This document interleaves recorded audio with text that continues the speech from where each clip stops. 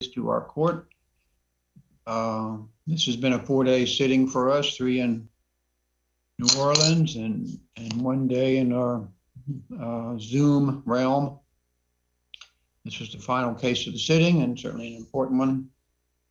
Case number 19-10754, Richard DeOtte, maybe, versus State of Nevada. Mr. Newby.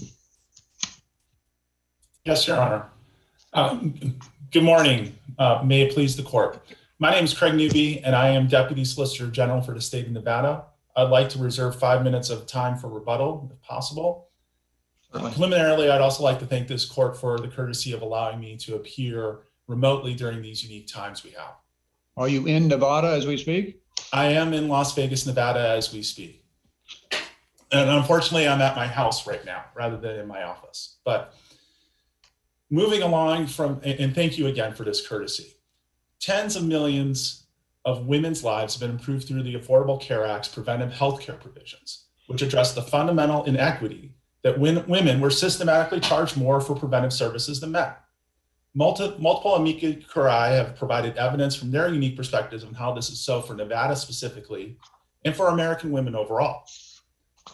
In Nevada alone, unplanned pregnancies have significantly decreased following passage of the Affordable Care Act, resulting in significant decreases in abortion rates for underage and young women in Nevada, and significant savings to Nevada of more than $30 million on Medicaid and other public insurance programs associated with unplanned pregnancies. The Supreme Court and Hobby Lobby recognize that the government has a compelling interest in preventive health care of this sort.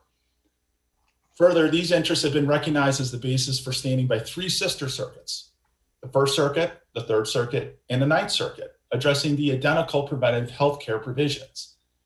This court, in its most recent 2020 Texas versus United States decision addressing the reduction in the individual mandate tax under the Affordable Care Act to $0 in the 2020 Texas versus United States case, acknowledged and chose not to create a circuit split with these 3 other circuits when recognizing that Texas and other states had standing to challenge the individual mandate tax in this court. Nevada submits that its interest is supported by declarant testimony subject to penalty of perjury at this stage of the proceeding where no party has even answered the complaint at issue in this case, supports standing and intervention at the time of the 2019 motion.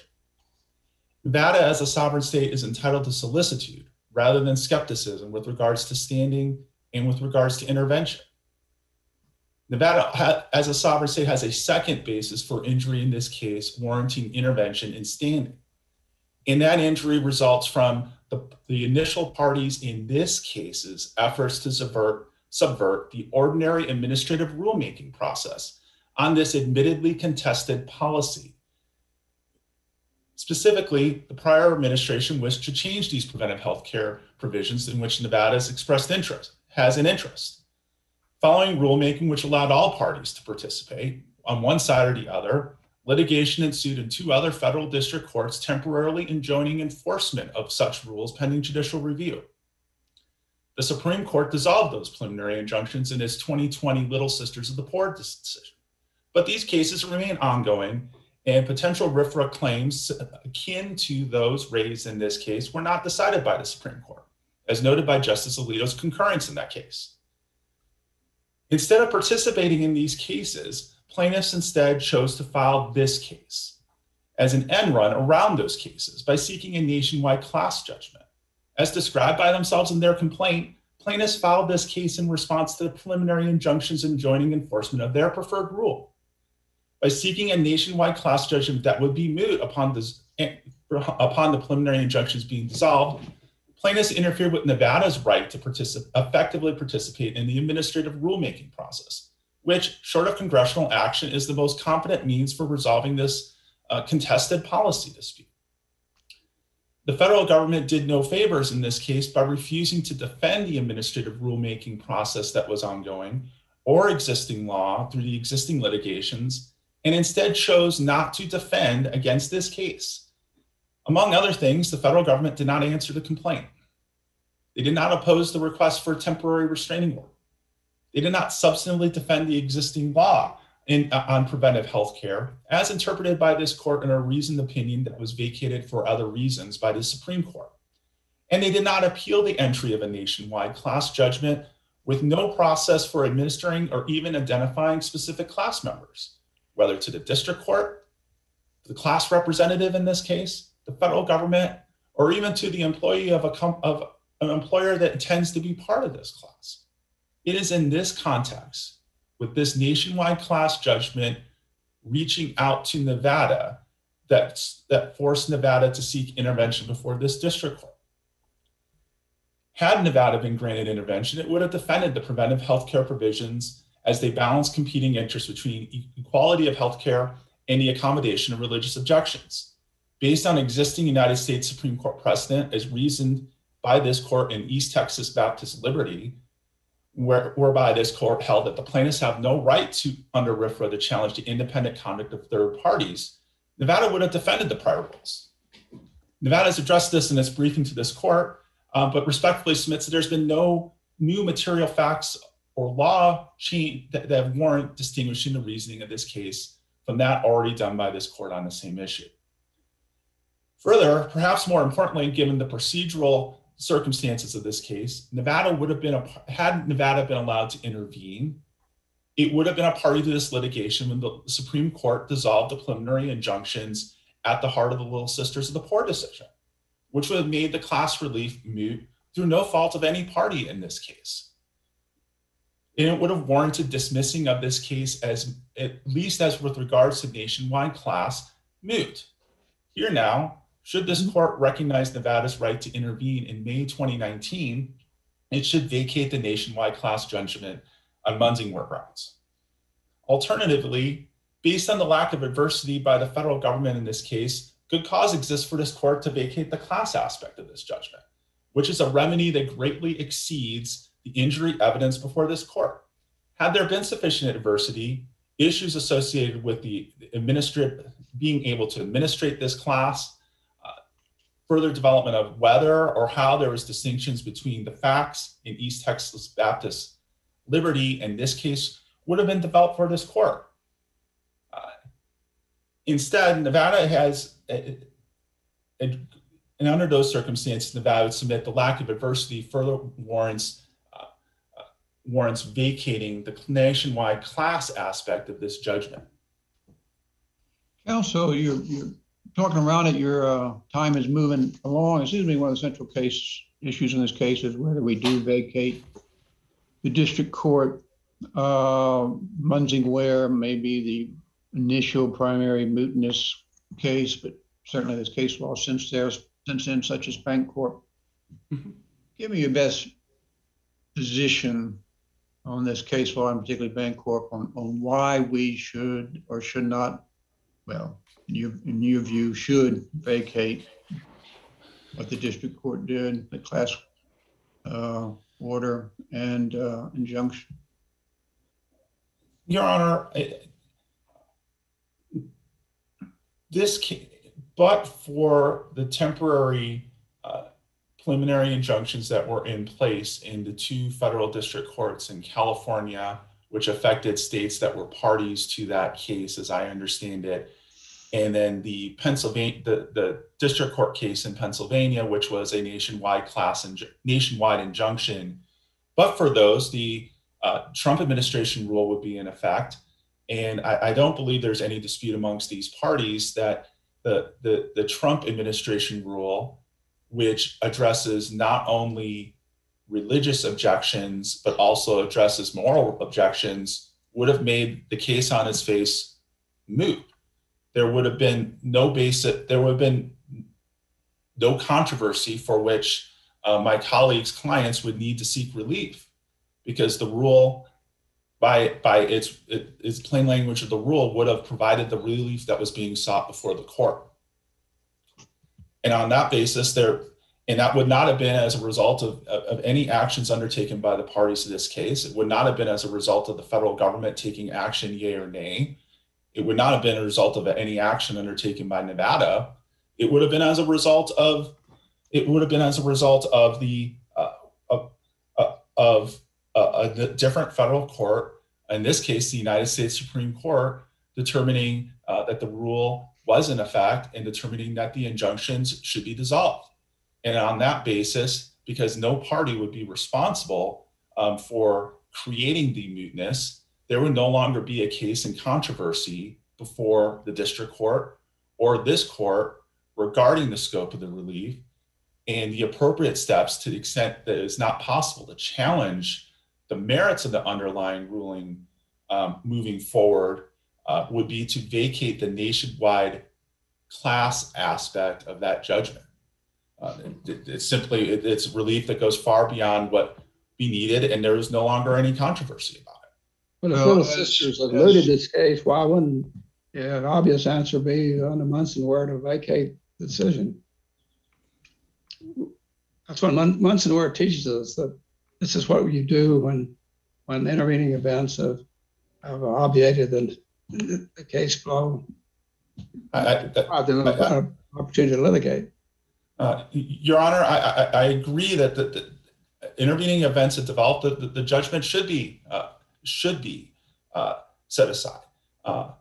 At minimum, keeping and being respectful of Nevada's interest in this case, at minimum, the nationwide class aspect of it, to which that is the aspect that directly harms Nevada. That is where Nevada's interest lies, is the nationwide class aspect of it reaching out from the Northern District of Texas into Nevada and throughout the country. I'm trying to be respectful and modest in terms of saying at minimum that aspect of it should be set aside. But under these circumstances, I do agree with you that the entirety of the judgment could be set aside. Let me ask you about the modifications I think that exist in bank court. One of the things Justice Scalia talked about is the equitable nature of vacating, even if something is moot, that it's not as straightforward as some of the precedents might have suggested, and must take into account the public interest. In light of Little Sisters of the Poor and its ruling on the final rule of the past administration, where does the public interest lie in this sort of independent holding by the district court? Your Honor, respectfully submit that the public interest lies in the administrative rulemaking process in terms of that, and that goes towards to the type of discussion that was set forth in my briefing that came from Worf versus Sedlin, a 1975 Supreme Court decision, where identifying where the appropriate form is to resolve this dispute. We are all aware that this has been that the preventive healthcare provisions at issue here have been highly contested throughout the various circuits and throughout the Supreme Court, and there's some dissatisfaction was expressed, I believe, in Justice Alito's concurrence that there wasn't an ability to fully and finally adjudicate this issue once and for all on the type of claim that was brought here by my esteemed colleague under RFRA.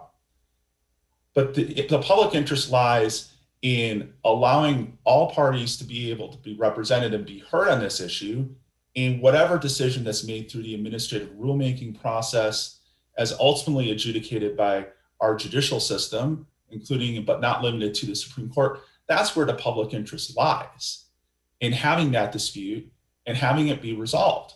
It doesn't lie with allowing or encouraging third parties to circumvent that process and to have that be part of what goes on in terms of circumventing parties' interests on all sides of this.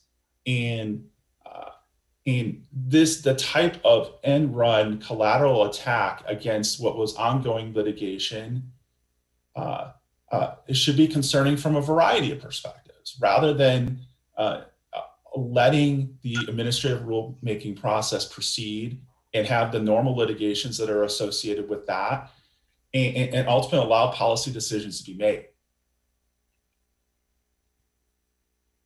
All right, you got a few seconds left. You want to use it? I'm happy to save the extra 30 seconds or so for rebuttal. Thank you, Your Honor. All right, then. Mr. Mitchell, you have been patiently awaiting your turn. It's come up. Thank you, Your Honors. May it please the court. Jonathan Mitchell on behalf of plaintiffs appellees, Richard DeOtte et al. Nevada's appeal from the final judgment, the class-wide injunction, and the class certification order should all be dismissed for lack of appellate jurisdiction because Nevada is not injured or in any way affected by these rulings. It therefore lacks standing to appeal the judgment and the accompanying orders. And this court has no jurisdiction to reach the Munsingware question because appellate jurisdiction is a prerequisite to ruling on a mootness question. An appellate court cannot act even on a Munsingware issue without first establishing its own appellate jurisdiction. And this court cannot have appellate jurisdiction unless Nevada has standing to appeal. Under 28 U.S.C. section 2106, this court can vacate district court orders only if they have been, quote, lawfully brought before, end quote, this court for review. And Mr. Newby's Munsingware argument is exactly why Nevada lacks standing to appeal and why it lacks standing to even present the Munsingware question to this court for its consideration. If Little Sisters of the Poor eliminates any possible injury to Nevada, if Little Sisters eliminates any possible injury to the plaintiffs from the contraceptive mandate, then that ruling simultaneously eliminates any possible injury to Nevada from the district court's final judgment and injunction. It's logically impossible for this court to find that Nevada has standing to appeal the final judgment while simultaneously holding that Little Sisters has mooted the case. We have twice moved to dismiss this portion of Nevada's appeal for lack of appellate jurisdiction, once at the outset of the appeal and once again after the Supreme Court's ruling in Little Sisters, which allowed the Trump administration's agency rule to take effect. Each of those motions was carried with the case. The court should promptly grant these pending motions and dismiss this portion of the appeal. All that is left after resolving the jurisdictionally deficient parts of Nevada's appeal, the only thing that Nevada has left is its appeal from the district court's denial of its motion to intervene. That motion should be denied as moot because the litigation between the plaintiffs and the defendants has come to a complete end. A final judgment has been entered between the parties and the defendants have abandoned their appeal. This case is over and there is simply no pending litigation into which Nevada can intervene. At the same time, there is no pending litigation that would allow this court to vacate the district court's judgment under Munsingware. The case is done. With the court's permission, I'd like to first address the numerous insurmountable jurisdictional obstacles. Also, implicit in the argument is that you say on the one hand, when you're Munsingware, you don't get to the Munsingware courts, but the antecedent issue is jurisdiction. In making the decision on jurisdiction, it is because of a want of standing, obviously, because they suffer no injury. They suffer no injury because, why? Because under the sister's opinion. That's one of many reasons why they've suffered no injury. Yes, Judge Higginbotham, even if Little Sisters had never been decided, Nevada never would have had standing to appeal. And we said that in our initial motion to dismiss. There is no injury whatsoever from the district court's ruling to the state of Nevada, even before the Supreme Court came along in Little Sisters. The question of whether the want of injury rests upon the fact that the extent of district court opinion and injunction no longer lack force, no longer have force. I wouldn't say, Your Honor, that the district court's injunction no longer has force. I would just say that it's redundant. Legal effect. In other words, their standing is taking away under your argument and to make your jurisdictional argument, which I agree with you, that jurisdictional argument is the antecedent question. Right. That seems pretty straightforward. But then how do you answer that question? And the answer to the question is that you have to go to sisters. And I read sisters, there's nothing left as a practical matter. There's nothing left in Nevada's appeal as a practical matter. So right. So what we rule is we have no jurisdiction. We have no jurisdiction because Nevada, you have no injury. You have no injury up Nevada because why? Because the underlying district court opinion is not the mandatory class doesn't foreclose you anything. That's whatever. It's a two pathway, but there is a central point that the jurisdictional issue, and that's affect sisters controls is or not. Even it strikes me that way. I'm wrong about that. Little Sisters eliminates any possible basis for Nevada to appeal, but they never had any grounds to appeal even before Little Sisters came out. So again, this court has to have appellate jurisdiction to review the district court's judgment before it can even consider whether it can vacate that judgment under Munsingware. Appellate jurisdiction has to come first.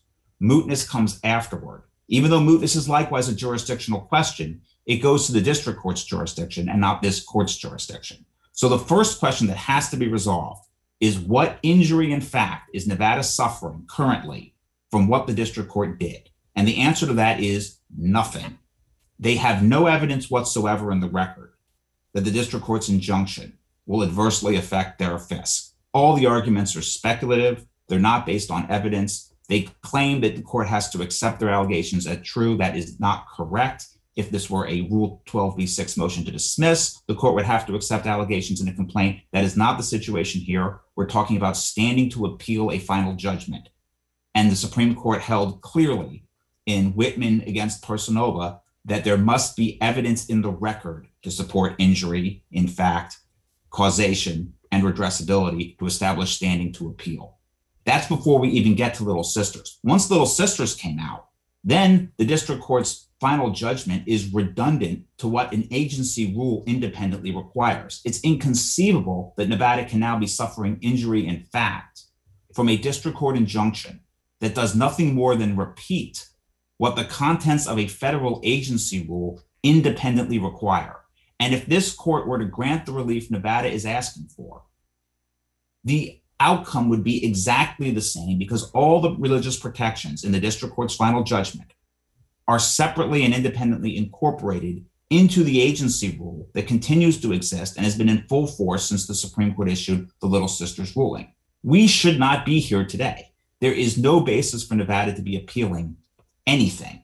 And because there's no jurisdiction in this court to consider the final judgment or the class certification order or the class-wide injunction, there's no basis for this court to even rule on the Munsingware issue.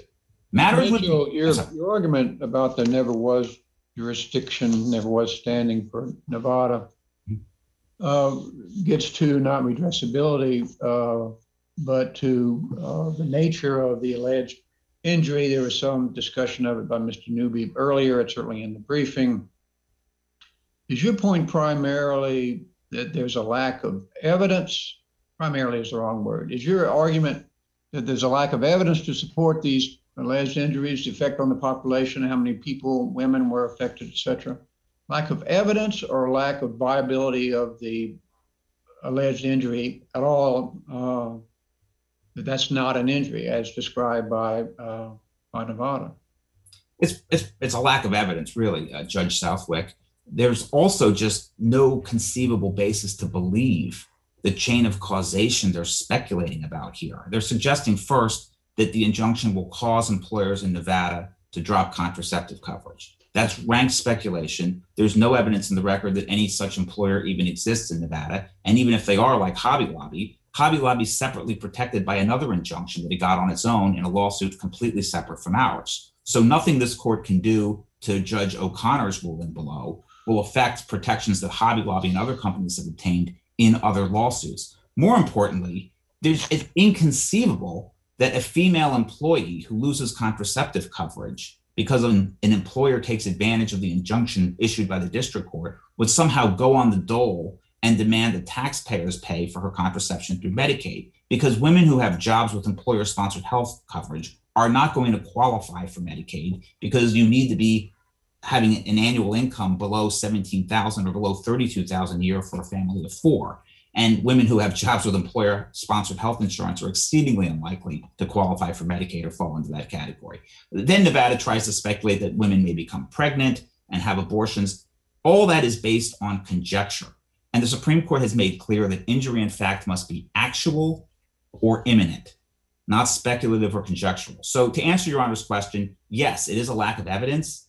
But even if there were evidence to support this, it's still based on speculation, conjecture, a very attenuated chain of causation affected by multiple independent actors. This is not the stuff of which an Article 3 injury is made, even if there were competent evidence to support it, which there's not. So this is before the court can even get to Little Sisters, which is the double whammy in a way, because even if one were to assume, just for the sake of argument, that Nevada had competent evidence in the record that the district court's injunction would cause an injury, there's no possible causation now between what the district court did and any resulting injury to Nevada, because we now have a separate agency rule in effect that independently requires everything that the district court injunction contains. And as far as I know, Mr. Newby should correct me if I'm wrong, there's no disagreement between the parties over this.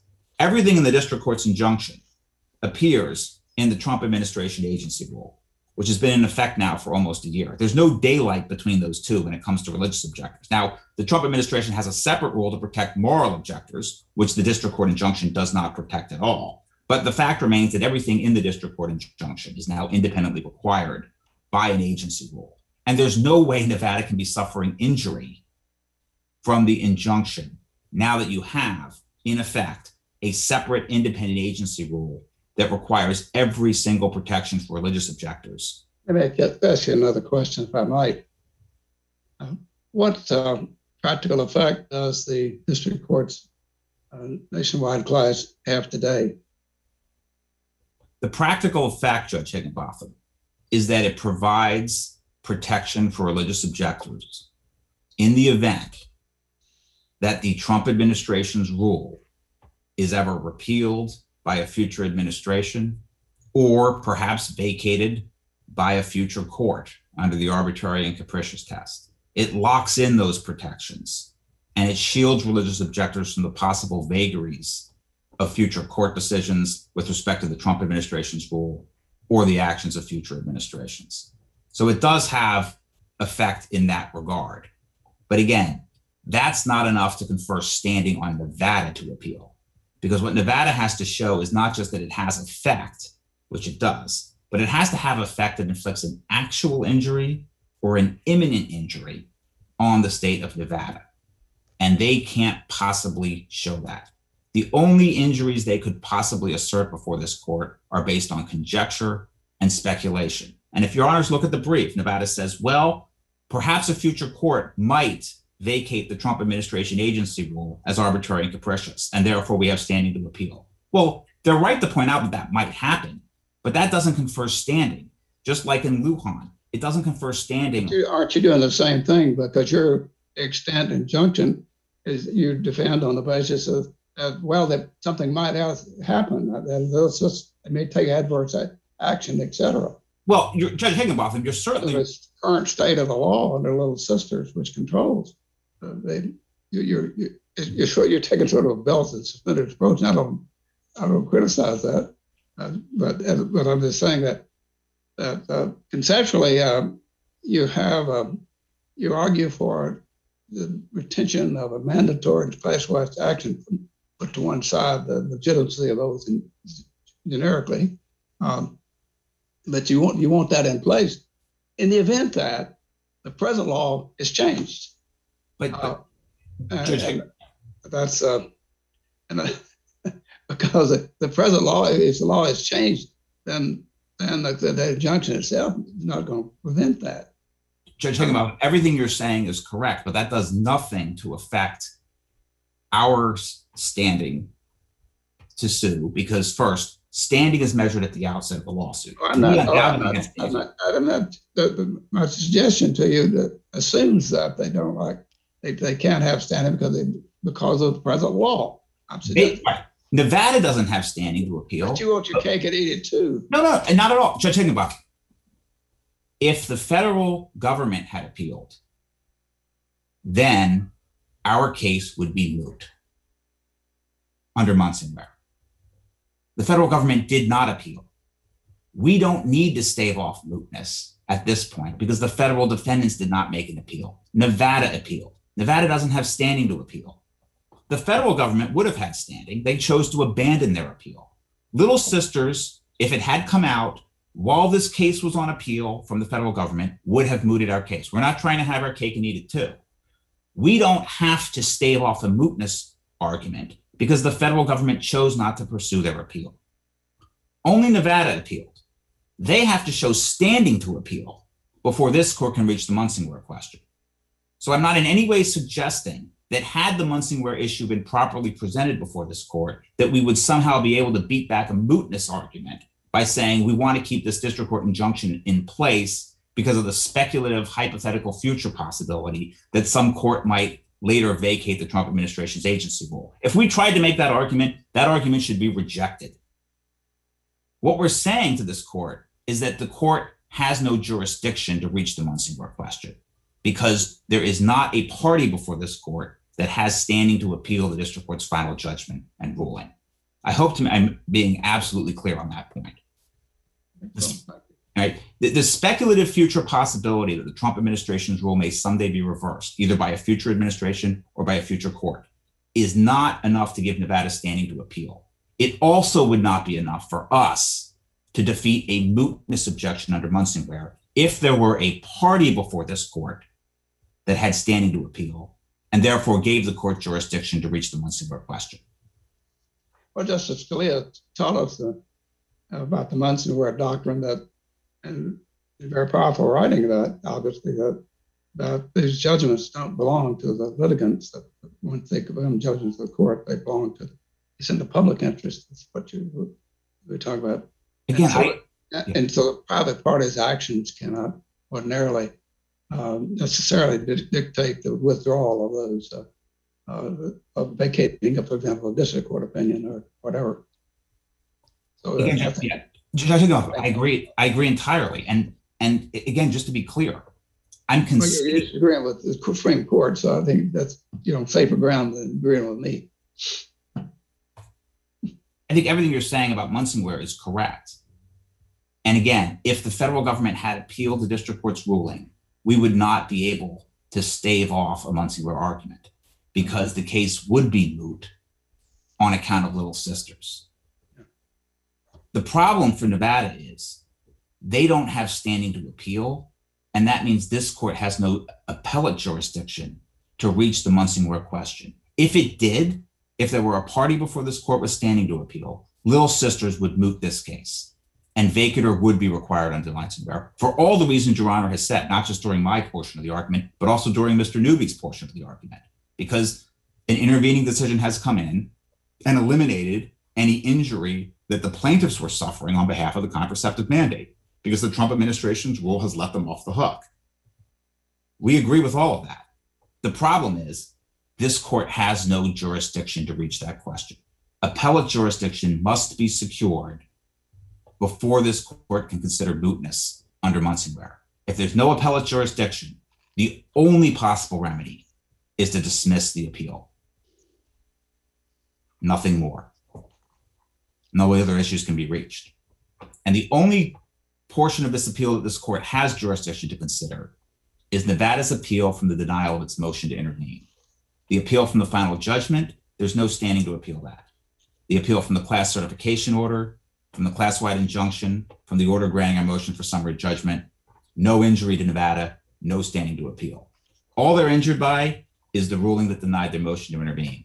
And that has to be denied as moot because there's no longer a case. They can't intervene when the litigation between the plaintiffs and the defendants has come to a complete end. So again, we would respectfully ask the court to grant our pending motions, the two of them, two separate motions to dismiss Nevada's appeal for lack of jurisdiction to the extent they're appealing the final judgment and the class-wide injunction. And we respectfully ask the court to affirm the denial of the motion to intervene on the grounds that the motion to intervene is now moot. I'm happy to answer any other questions the court might have. Thank you, Mr. Mitchell. Thank you, Your Honors. Mr. Newby.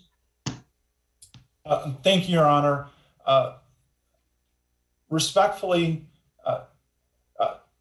the words that came to mind when hearing the argument regarding the federal government's position with regards to if the federal government had remained a party to this appeal, this case would obviously be vacated.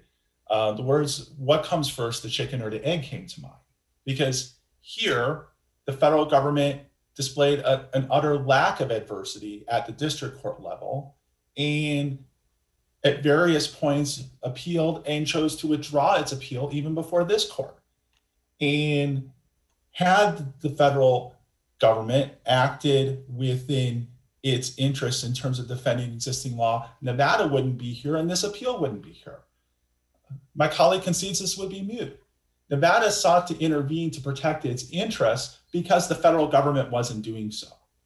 And I think there's an uncontroverted record before the district court showing how little the federal government did to defend this case and how the federal government laid down on its duties in terms of not defending against the nationwide class aspect of this, because these injunctions were in place against the rulemaking they preferred. Well, Mr. Newby, how does that fit in, though, to the issue of your right to appeal? It seems to me that your argument regarding standing in the district court with respect to Mr. Mitchell may have some purchase, but I do have significant questions about redressability on appeal in light of Little Sister. Well, I think so the equities of the federal government. I mean, the federal government's changed position with some embarrassing frequency in recent administrations. 2017, now we're seeing it again in 2021 on a variety of issues. The law does seem to be a little bit flexible from DOJ's viewpoint, but we are where we are, and the issue now is not how hard the federal government worked in the district court. The issue is, what are your rights to be here? So what is the redressability answer you have in light of Little Sisters? Well, in light of Little Sisters, had Nevada been allowed to intervene in May 2019 as moved, Nevada would have been a party to this case, would have been a party to this appeal on its merits, and would have been in the position that the federal government was in, as explained by my distinguished colleague on the other side. We would have been a party to this case, pursuing those interests.